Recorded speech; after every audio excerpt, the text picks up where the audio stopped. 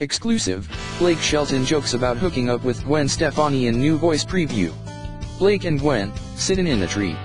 The gorgeous and talented couple will be back together on screen when the upcoming 12th season of The Voice debuts February 27th on NBC, and only ET has your first look.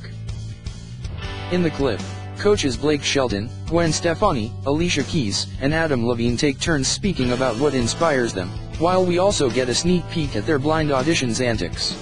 At one point, while attempting to lure an artist to her team, Stefani calls out her own success recording, "Go Ahead and Break My Heart," with her bow.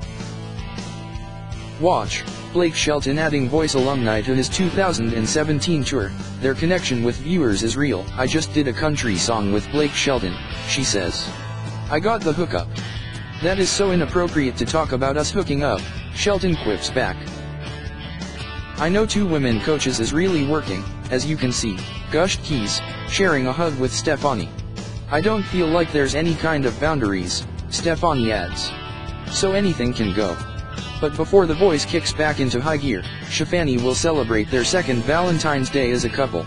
So, what might the guy with the girl singer have planned for his special lady? "I'm one of those guys that's always last minute, like, oh damn it. It's here.